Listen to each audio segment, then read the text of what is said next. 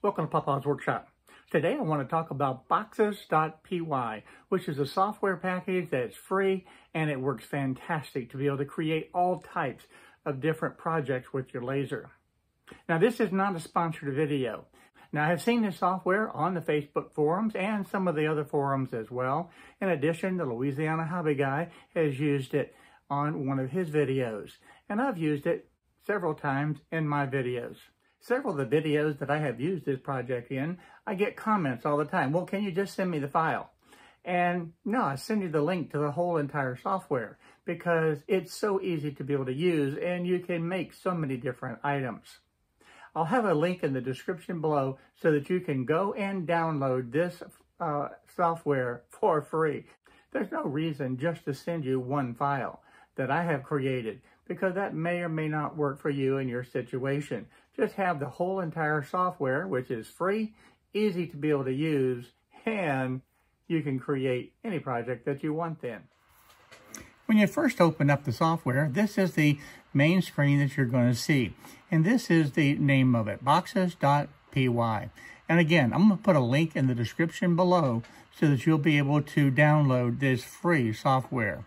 But you have a wide variety of different things that you can make with this. First and foremost, boxes. Boxes are very simple to make. Some with the lid, some will be completely closed, some you can do with hinges. It's just a wide variety.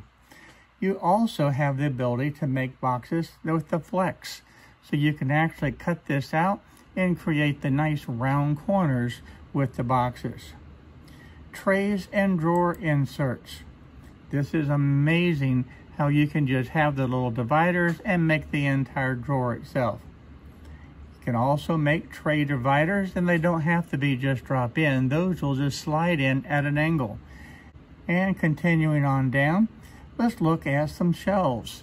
You can make different types of shelves for holding paint and small tools and projects. They also have wall-mounted projects that you can make. And you also have whole patterns that you can make. And you can also make the small parts. And they have a whole wide range of different parts that you can make. And in one of the videos that I did most recently was with the laser hold down pins. And then you have some miscellaneous things that you can make. And you can see again different style boxes that are actually stackable. One of the first projects that I did with this is under the parts and samples. It's not even a box at all. This was my laser hold down pin. And you can make this for any different size honeycomb that you have for your laser. So if you, on mine, I wanted to make this shorter because my honeycomb was not that thick. It was approximately 28 millimeters. And I wanted mine to be about 20 millimeters. The shaft width on mine was also needed to be larger. The honeycomb was actually 7 millimeters. So I'm going to go ahead and put in the 7 millimeters. And then the thickness of the wood was 3 millimeters and everything else looks fine. So at this point, I mean, these are the little hold down pins that work fantastic. So now that you have these different settings, we know the thickness of the plywood. I'm going to leave this as an SVG right now because when I use this, I can generate it and I can actually see what the pin looks like. And I know this is going to slide into my honeycomb just fine. So you can make these different adjustments in here very easily. And if you want to save this to the Lightburn, just save this right here with the Lightburn file, generate it, and you'll have the file. Now let me go over and open up Lightburn for you. I've opened the Lightburn and I have mine saved in a jig template right here in the art library. And there's all the pins ready to be able to cut. Now this is the file that I actually used to be able to cut out all of my pins. And when I brought this in from the BOXES.PY site, there was just the one pin. Only thing I did was just copied them and made some additional ones. So if I want to make a whole big batch of these pins, all I need to do is just, well, let's just do it this way. Highlight them all, and then I can do the Control and D to duplicate, and guess what? I've got a whole nother batch. And that's what I did with that first pin that I brought in. I just batched it out and made it because that's just, I wanted the 12 pins. So let's go back to the software now. I hope you understand just how easy it is to be able to make these hold down pins for your laser honeycomb. Let's click on this right here, which will bring you back to the main menu. I want to go down to the boxes, and the other box that I had made was the electronic box right here. What I liked about it is that it had this foot on the bottom where I can actually screw it into whatever I want. So it doesn't have to be electronics. Well, let's just go ahead and leave all of these settings the same. And let's generate the box. And there's your box. It's ready. There's your labels for your walls, everything that you need. This is your base with the little holes in it. This is the top. Here's your hold down pins. And the nice thing about it is those hold down pins will go right into these slots right here. So it makes it where everything snaps together. Now let's go back. Let's say you don't like that.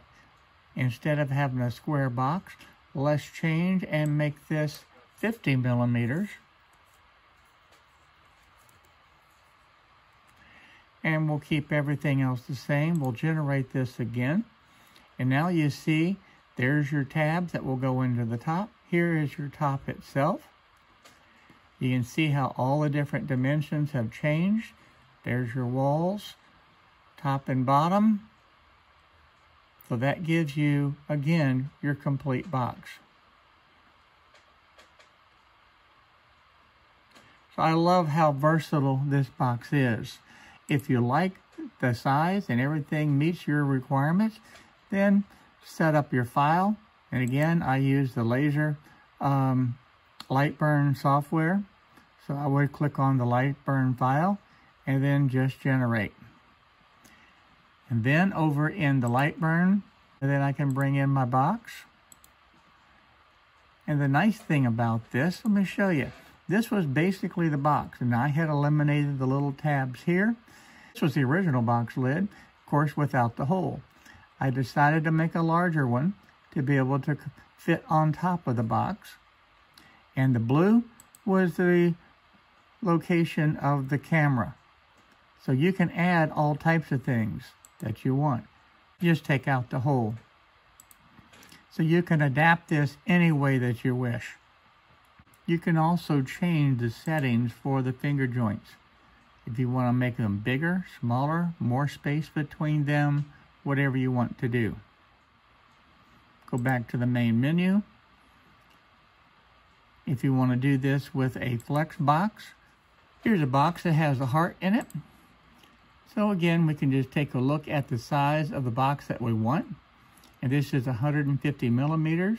There's your 150 millimeters. And the height of this one is 50 millimeters.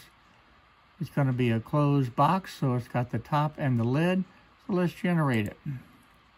And now you can see the box with your flex cut pattern. If you need to adjust this pattern to be able to cut better, you can. Let me show you that. Come up here to the settings for the flex, and you can make any of the different setting changes that you need. Same thing with the finger joints on the box. If you want to change any of those settings, you can do it. Very, very versatile software. Come back to the main menu again. If you have a need to make gears, let's take a look at the gears for an example. You can determine how many teeth that you need, the shaft size, every different setting that you need for your different teeth. These are all the default settings that you see each time. And then there are the gears generated. And that gives you every bit of information, and these will mesh together. So this is the spacing between, so that you can put these gears on and actually have them work. Then this right here, percent of the D section of the shaft, that was the center of the shaft where you have that into the D shape. You can actually change that. So teeth 1, shaft 1, teeth in the second one. So if this was 15, we could make this one 30 for an example, and that'd be a 1:2 ratio. The shaft size would be the same as shaft 1. Doesn't get a whole lot easier than this to be able to change it. This is a lot more than just a box app. All of this information can change. So I want to modify this little paint storage rack, and this is going to be the paint that I'm going to use. So this bottle is about 33.8, and I'm going to just come down here and measure it, and that is right at 100 millimeters. Yes. We'll leave this dimension the same. We'll leave this dimension the can height. So that's the height of this bottle is going to be the 100 millimeters. The diameter of the can, I'm going to make this 35. In fact, I think I'll make it 36. We don't need to make the hex pattern. We're not going to create a drawer right now. This will give what I need. Let's take a look at it. So there's all of the holes that the bottle will be able to fit into. You have the top, you have the bottom, and then you have the two sides. And if we want to make a hex pattern, let's take a look at that. We'll generate this, and you see how these now alternate instead of being lined up. I think you can actually see the paint easier that way, so I think I'm going to keep that one. You also have the minimum space between the paint cans or your paint bottles. And that would be real close. You'd have to pull these apart to be able to do it. But that gives you the height right there. So if you want to have this stackable where you could pull these paint cans out, you would need to have this distance just about equal up here. Well, there you have it.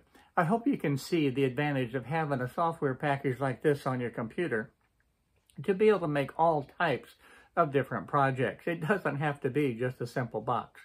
Now, my son's heavily involved with the gaming, with the Warhammer, and I know that he is setting up an area in his home just for the modeling.